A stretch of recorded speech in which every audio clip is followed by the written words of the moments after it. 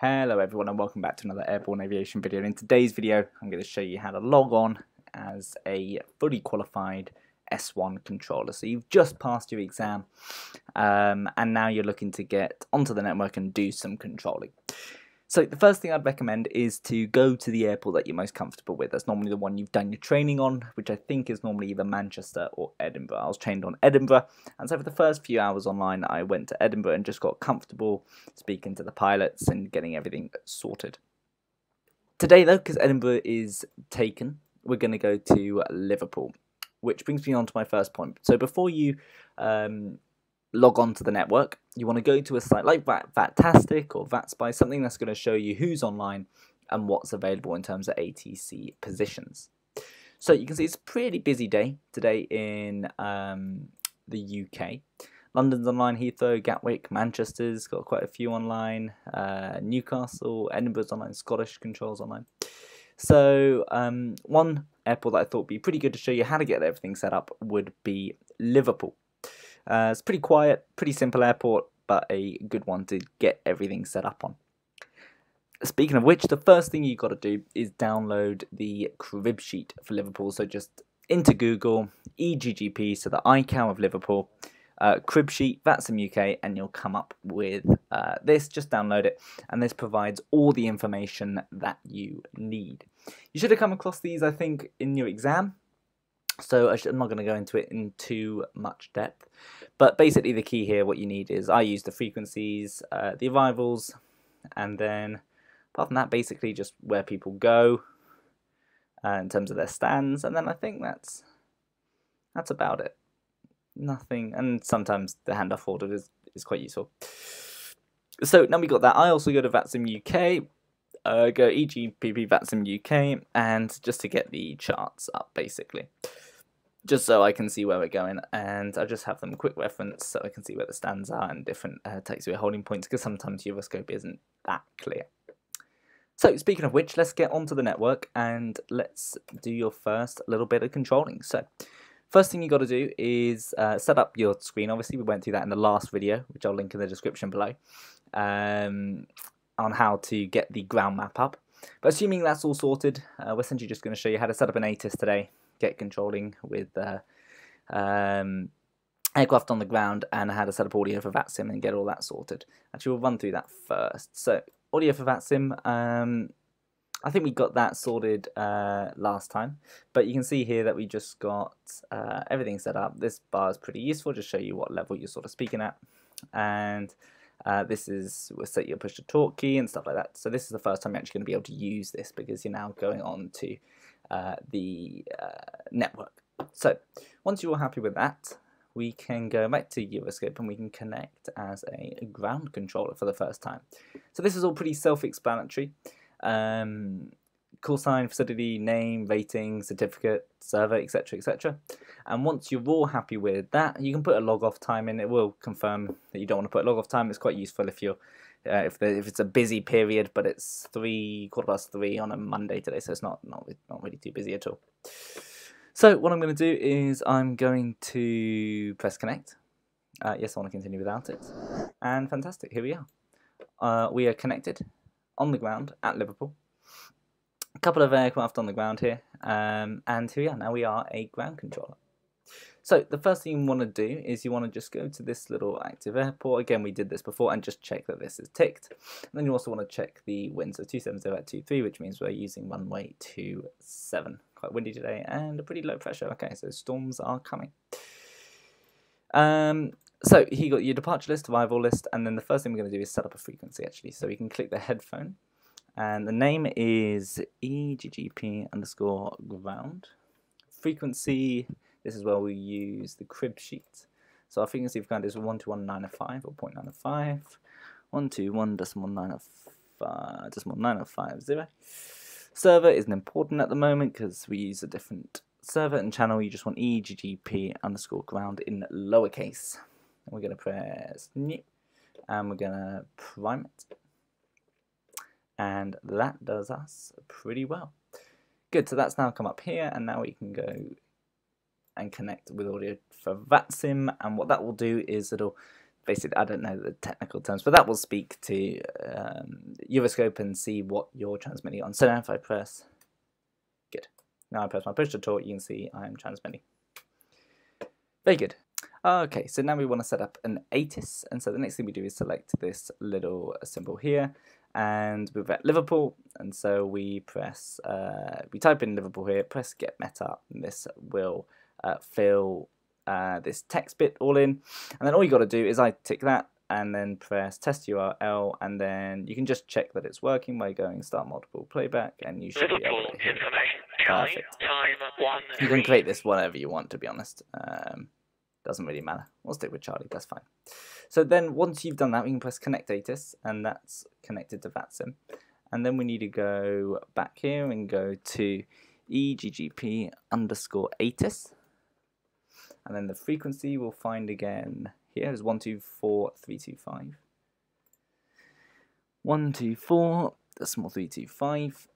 Server again isn't important at the moment, so you can just press NA and then lowercase eggp ATIS. Very good. And then eggp ATIS, and then all we got to do here is tick ATIS, and then that will work. Perfect.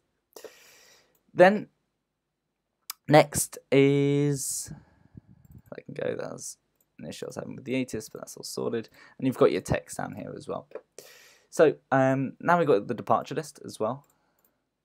Auto assign squawk and auto assign squawk. So then you're ready to control, basically. And you've got your ATIS up here, you've got your meta up here, which is pretty useful.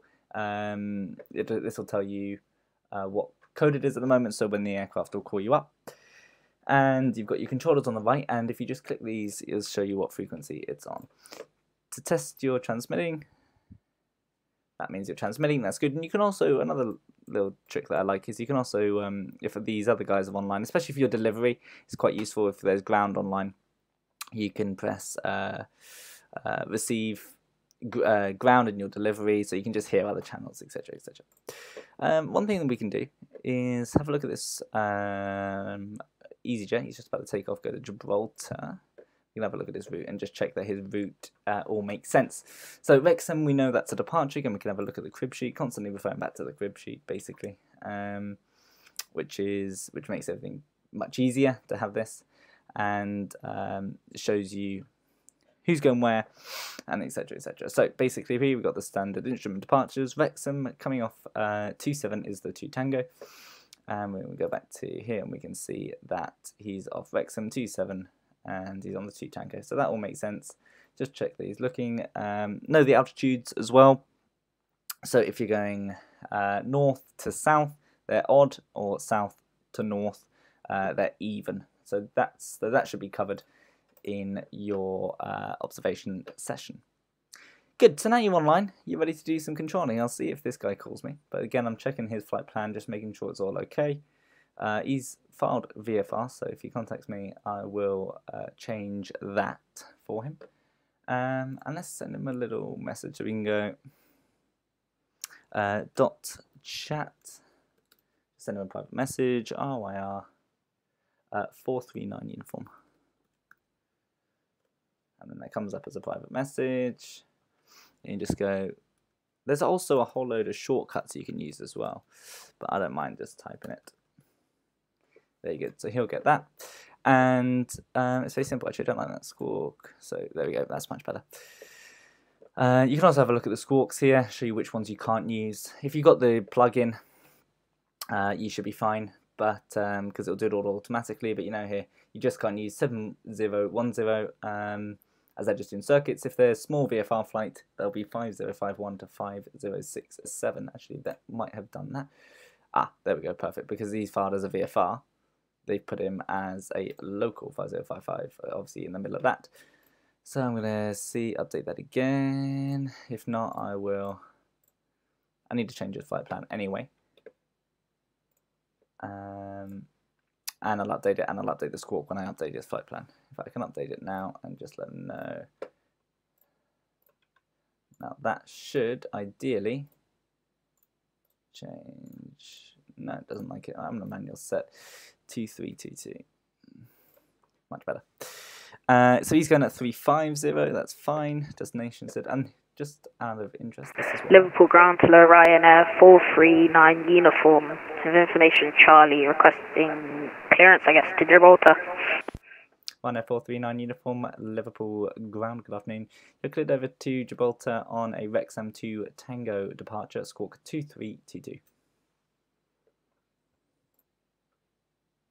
Cleared Gibraltar, Wrexham 2 Tango departure. Squawk 232. Ryanair 439 November uniform.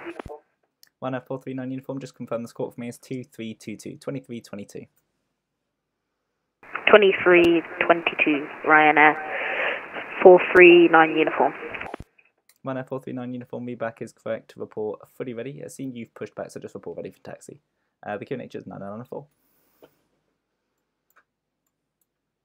Perfect. So this gives you a little good insight into how we controlled it. As I said, it's not too busy, so it's absolutely perfect. And all I'm going to do is get into taxi down to runway 27. Via Alpha. Yeah, we're fully ready for taxi now. Okay, Ryanair 439 uniform taxi, Honor Point Alpha 1, runway 27 via Alpha. Alpha 1 via Alpha. Ryanair 439 uniform. Perfect, there we go. And so that's essentially how you get, and I can actually just tick this box, which just means he's cleared. And he's put 2323 in the squawk, and so I'm going to have to tell him.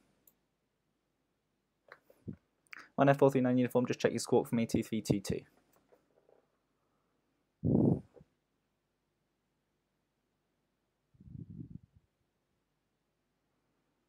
Should have set now, 439 uniform. There we go. And see, that comes up in green.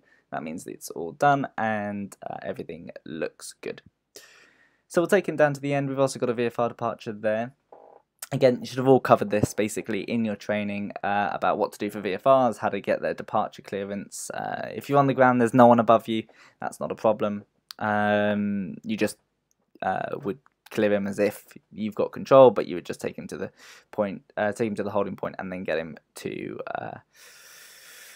get him off to Unicom. Remember, if they're leaving the controlled zone, you need to contact the approach controller and ask for clearance.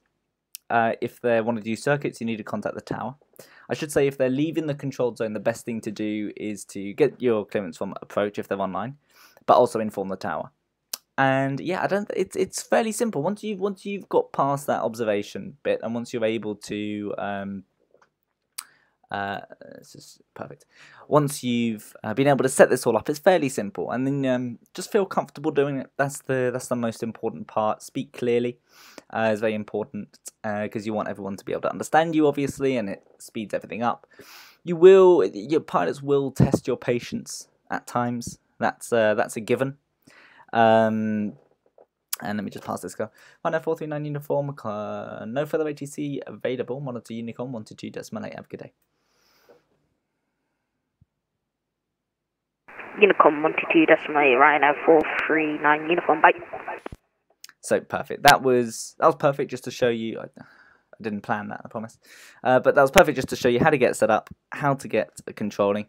Once you log on, just for the sake of the pilot's sake, and and for the sake of other controllers, I try and spend at least 45 minutes online. Then 45 minutes to an hour. I know sometimes people can't get that much, but essentially what we don't want is lots of air traffic controllers going online and then logging off and sort of being a stop-start service. So once you've committed to a position like Liverpool ground, stay on there for sort of 45 minutes or so.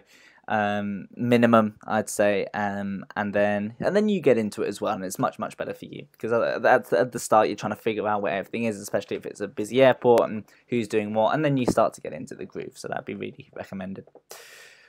But guys, I hope you enjoyed that video. I hope that was useful for you. If you've got any questions, again, leave them in the comments below, and I will do my best to answer them.